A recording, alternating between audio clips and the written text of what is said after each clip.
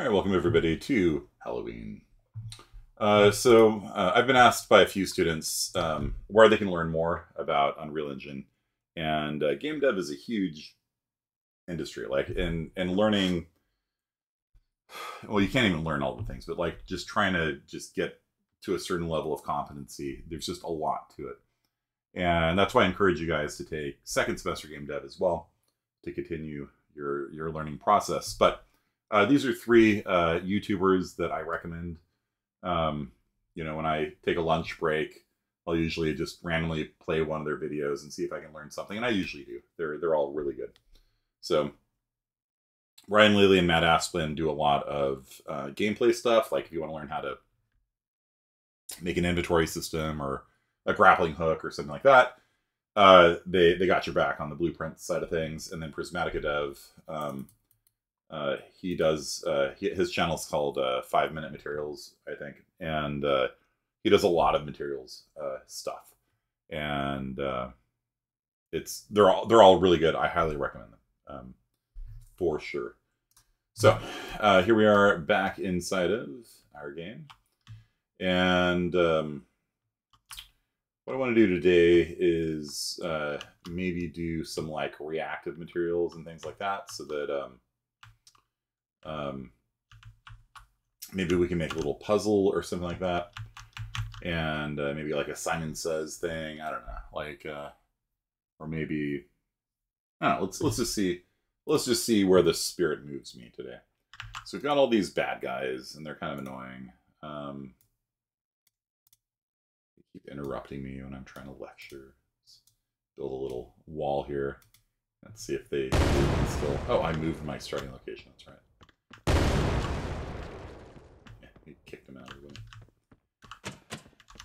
This guy comes over here. Yeah. Good. That's working. Okay. Let's flamethrower him to death. Okay. Toss a grenade up there.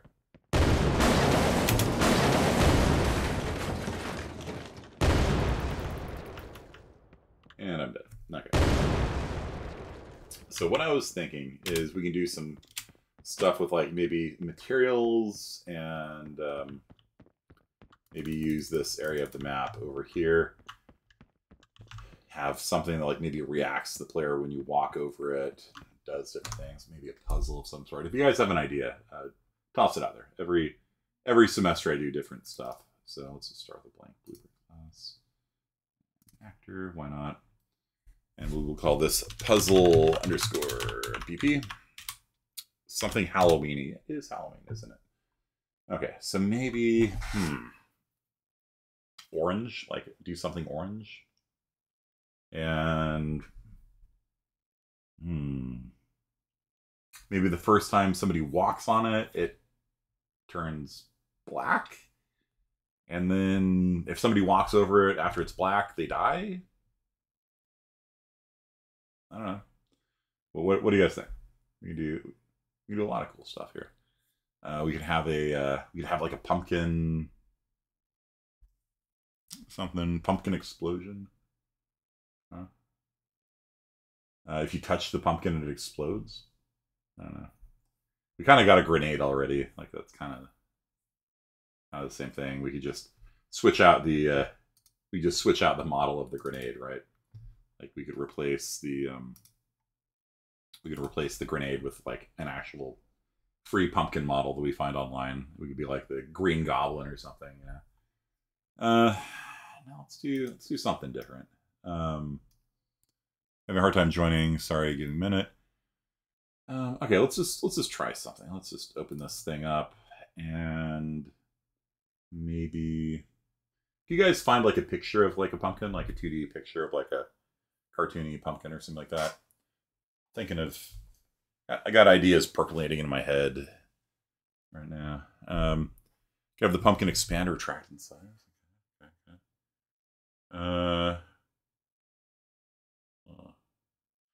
I want to have something that like, I guess where my creativity is going right now is I want to have some sort of puzzle that could kill the player, but at the same time we could set it up as a trap for the monsters, because the monsters are kind of annoying me right now, right? trying to lecture and they keep getting in my way.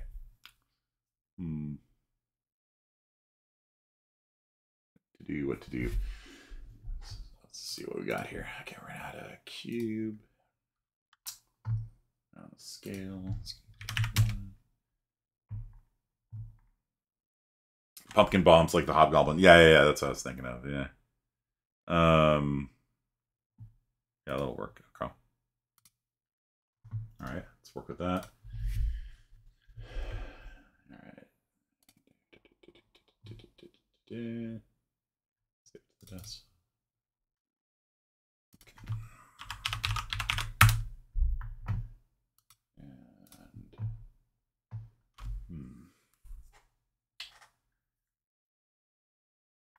Maybe we can add a light, point light.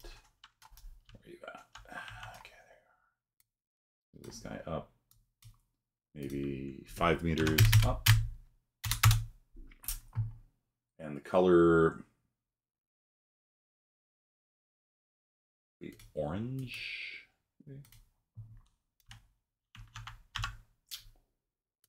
And then we can add maybe a box trigger to it. And this can be called the trigger. I don't know, something like that. And then something like this, maybe.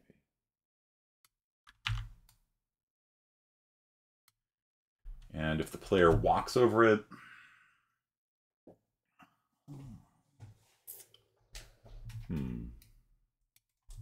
like we could have the trap prime itself.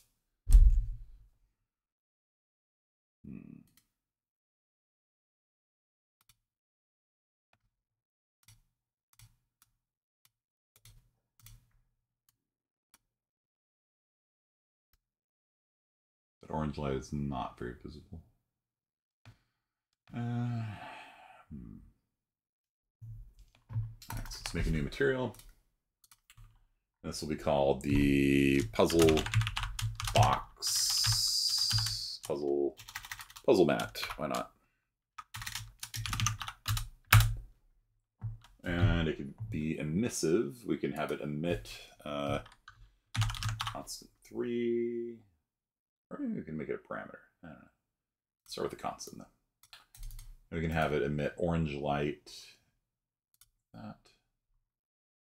And we can multiply it, make it brighter, make it 10 times as orange has ever been. Radioactive orange, like that. And then this guy here can be puzzle orange. Save, and now we have this glowy kind of thing here.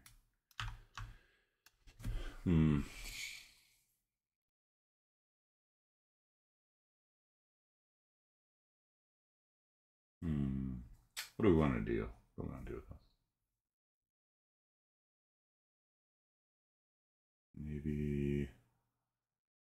Maybe we walk over it. We do something.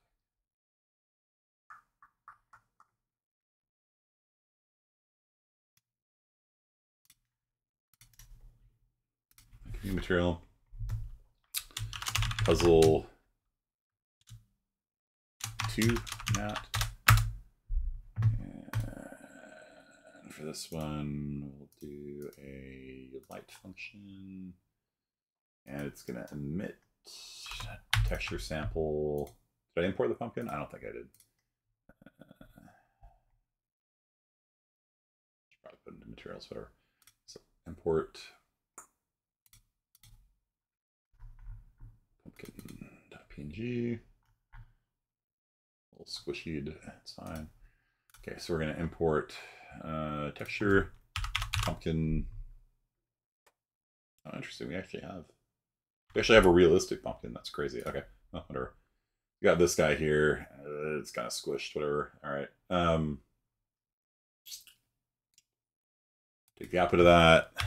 Multiply it by 20. Hmm.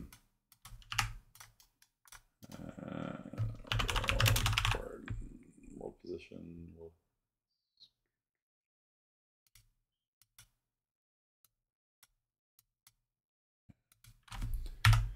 Let's see here. Huh. Okay. All right. It's acceptable. Okay. Let's see what that does. So puzzle BPU over here. Light color. Let's see. Light function. Puzzle mat 2. Save. Compile. Kind of need a dark area, don't we?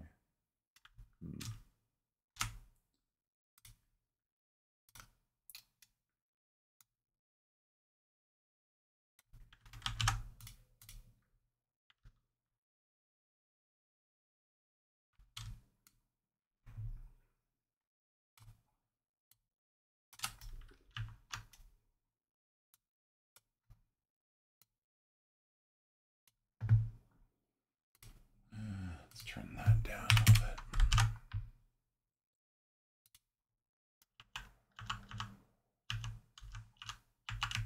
Can you tell if it's doing anything? Oh, there's something there.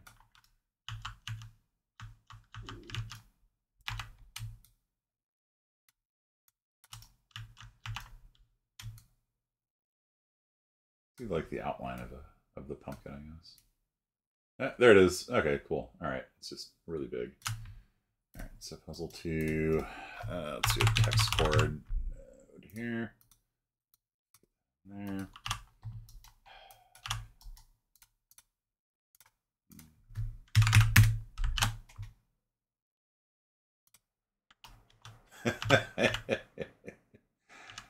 It's kind of fun. I kind of like that. Okay. So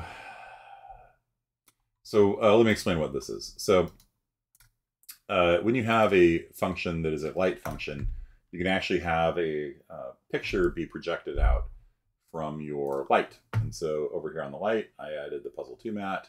Puzzle 2 mat is just the pumpkin multiplied by 20.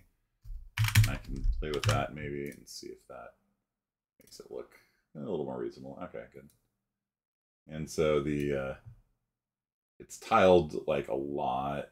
Let's see, I wonder if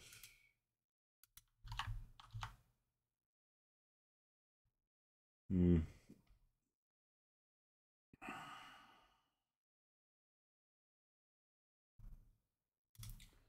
if I should rotate it or something. It's kind of coming out correct down. Out here it looks a little weird. Anyhow, I like it. It's nice and spooky. Okay. That's a good Halloween. That's a good Halloween thing. Let's make it a little bit bigger. So text chord nodes allow you to change how often a texture tiles. So this, with 3, it tiles 3 times as often as before. I just had it at 5, and so you can see it's bigger now, right? Spooky. All right. Here. Yeah, you can't really see the pumpkin on the wood, unfortunately. Maybe we'll just put it up to here or something. Okay. So we got that. So we want to make it so that when the player walks on it, it will enable a trap, and then when the monster walks on it, it kills the monster. So maybe we do this. Can you guys find me like a witch's cackling sound, like a free, copyright-free version of a witch's sound? Is it too scary for you? I'm sorry. Maybe we make this a little bit bigger even. And maybe we make it a little bit brighter as well. Let's see if that helps. Oh, that's way too big. Yeah. You can kind of, yeah. That's way too big.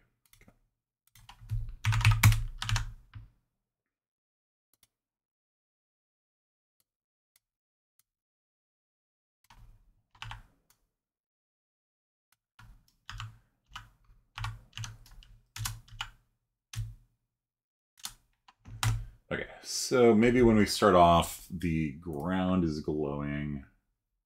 We can up that a little bit, like that. And then when the player steps on it, then the light turns on. And maybe just a little bit. There we go. It's like it'll be off by default, and then you walk in, all these like scary pumpkin faces appear around you. And then the next person to walk on top of it, whether it's the player or a monster, will die instantly. The witch's pumpkin curse or something like that. All right. Okay, I'm feeling this. Okay. So that means by default, when we start begin play, we will disable the point light. Or we just set it to be hidden by default, visible off. And then when somebody begins overlapping us, we could set visible to be true, set visibility to be true. That. File save. So by default, the light is not on, and then when we overlap it, it should like that.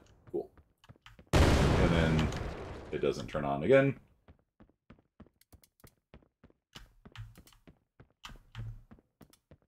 There we go.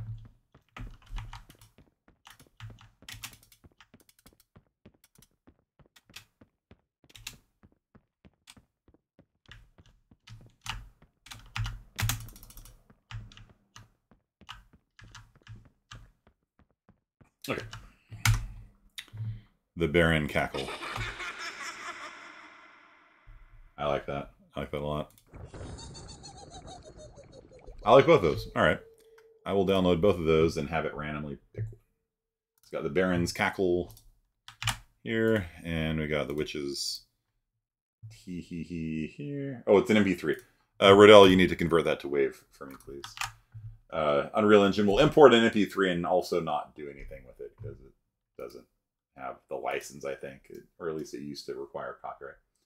So, Rodell, if you could find, you can find a website where it does like MP3 to WAV conversion. Okay, so we've done that, and we should probably have a variable that is like trap enabled like that. And do we want it to be public? Yeah, maybe we do.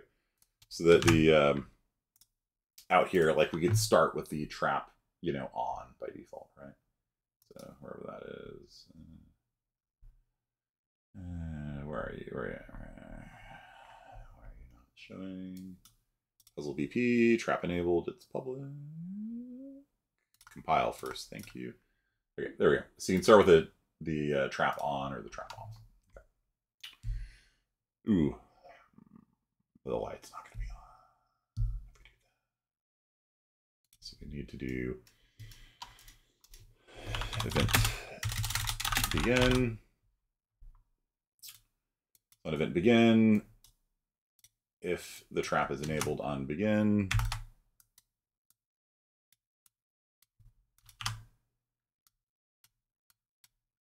then we will set the visibility to be true.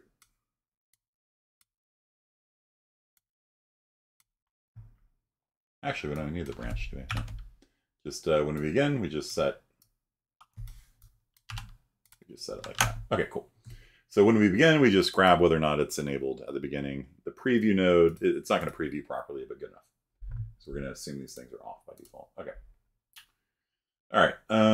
Yeah, so we can start with it on or we can start with it off, and the level designer can choose which one of those they want. Aha, which.wave. Thank you. Save that. All right. Import. Which in the Baron, rename you Baron.wave and which.wave. We're gonna import both of you guys. Open. Thank you. Save all assets. Now we are going to make a new audio cue, sound cue, and this will be called. Where is it? Where are you at? New sound cue. Okay. So we called it cackle dot cure. Cackle Q. Okay. All right, so when it enables, it will randomly pick one of two of these guys.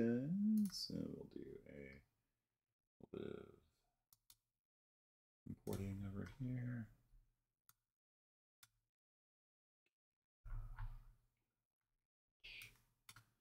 Here, and the Baron. Not dragon.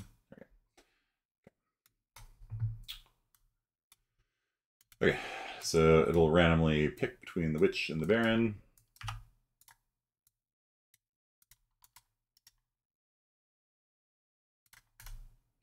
And then we can run this through a modulator. I always like modulators. There, Q up there, Q, thank you. And that'll slightly vary the tone and the volume every time you do it. Which makes it sound a little bit more realistic. It's not always the exact same cackling. Like sometimes a little higher, sometimes a little lower.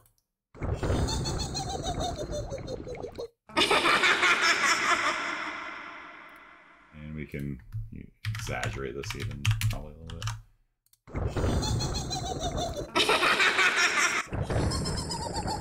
See a very high-pitched giggle that time.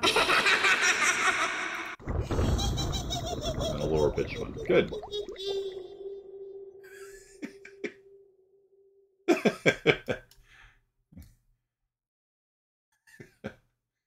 That was really funny. You can add some echo, whatever. That's good. Good enough. All right. So puzzle BP. Okay. So if we begin overlap, what we need to do is check to see if the trap's enabled now. So get trap enabled and do a little branchy poo here. And if the trap is enabled, then we just kill the person or whatever it is that walked over us. If it's not enabled, then we set the visibility to be true. So it's not enabled. We turn the light on. We're going to play the sound. Play sound at location. And it's going to be our location. The location of the, I don't know, sure, why not? World location.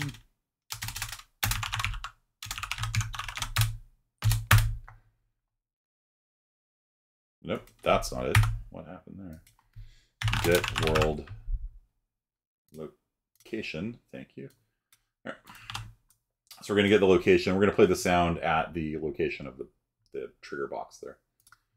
And we're going to play the cackle cue like that. Okay. So when we walk over it, it is going to turn the light on. It's going to play the cackle. And then we need to enable trap enabled. So set you to be true, true, true. There we go. Cue, line them all up. There we go. All right. If it's already enabled, then we need to turn off the light. Maybe do an explosion or something. Spawn emitter, just a little explosion. Yikes, that's pretty big. Okay, I'll do an explosion. At our location, we'll do a little explosion there.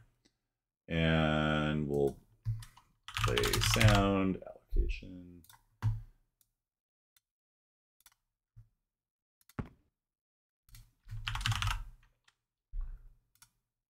Explosion sound, allocation. And then we will disable trap enabled. So it's turned off. And we will turn off the light as well. So the point light is going to have its visibility set. Visibility to 0. And then we also need to do damage. So we need to move. First thing we need to do is damage. Apply damage to the damage actor, who is you. Person that touched us, they take 100 points of damage. And then we explode, play a sound, turn off the light, turn the trap off, turn off the light, and we're good to go. Okay. And maybe not quite 100. Maybe we'll do like 90.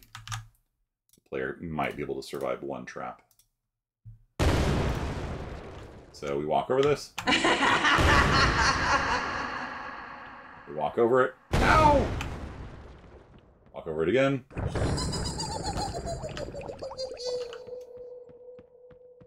And then now we need to just get one of these guys to chase us. Come on. Come on. Come get me. Oh, he killed me. Dang it. Here, let's put some more of these trap boxes around here.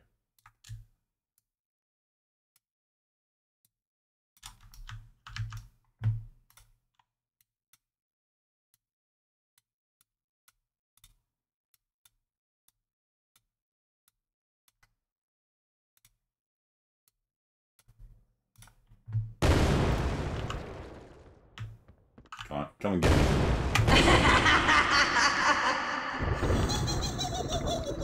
Oh, he enabled it. Okay, come on, come get me.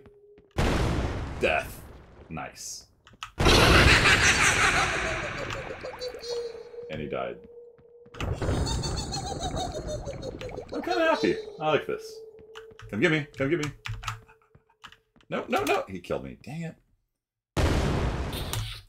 I feel like maybe the collision box needs to be a little bit bigger because it feels like they can kind of like brush past it without quite getting hit. So 2 meters maybe. It's a little bit outside the thing.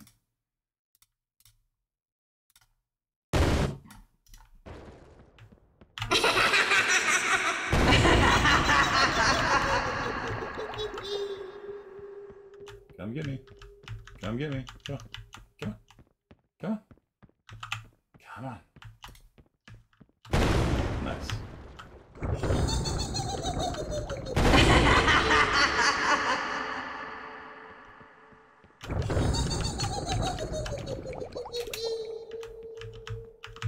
Dang it.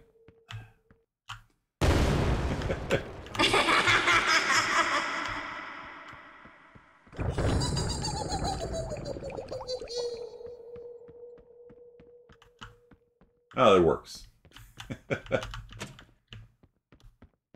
Come on. The second I stop lecturing, they stop trying to chase me. Come on. Come on.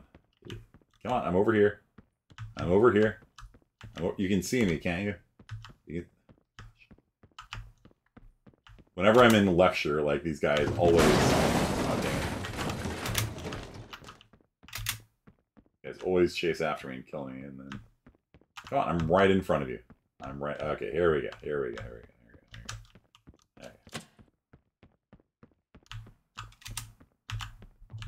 Just scooted by. Dang it. Got him. No!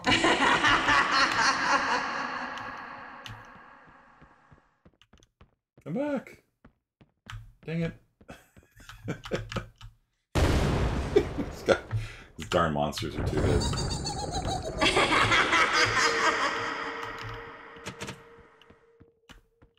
Come on. There we go. There we go. Come on, come on, come on, come on. Come get me. Come get me. Come get me. Oh, he ate it. Oh, I killed myself.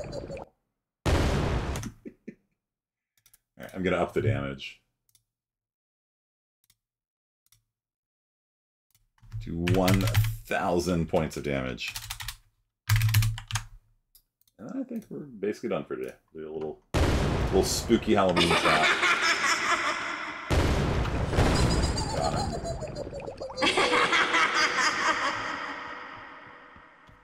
Maybe only the player should be able to enable it. Let's add that in. It's a little weird to hear them cackling because they're turning it on and off. So, actor begins overlap. So if it's not enabled currently, then we will do a cast to third-person character like that. And only if it's successful will we enable the trap. So only the player can turn the traps on, but either the player or the monster can set it off. So you have to be careful. It's a cursed trap. We'll make another one over here.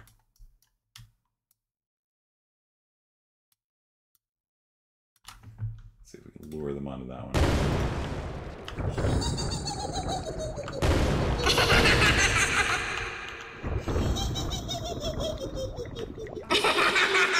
Come get me. Come get me. Come. Oh, gosh. Seriously. Like, I'm over. There we go. There. No. Over here. Over here. Over here. Come get me. Come get me. I'm literally in front of you. Thank you.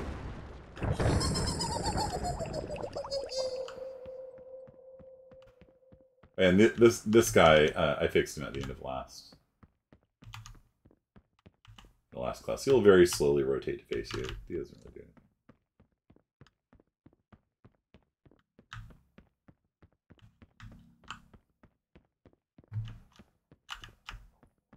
Guy's stuck up there. Maybe we can add a trap up there too.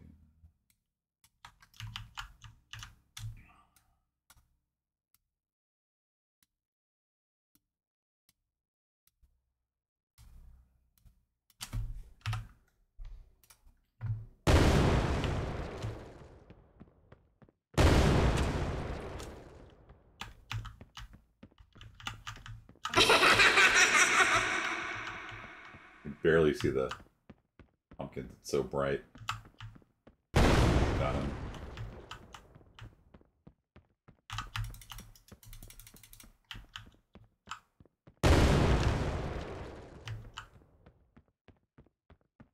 Okay. Yep.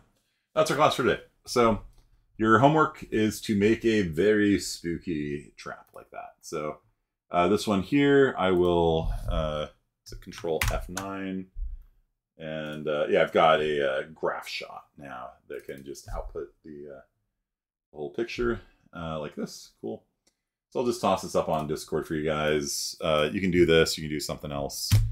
Just you know, do something fun for Halloween. Maybe you'll be required to do a light function, because that's what's casting those like creepy, spooky, you know, shadows on the ground. So do that, have it turn the light on and off, and damage people, and just have fun with it. It's Halloween. I don't want there to be too much homework for you guys. Okay, that's it for today, guys. Thanks for coming out. I'll see you next time. Peace. Happy Halloween.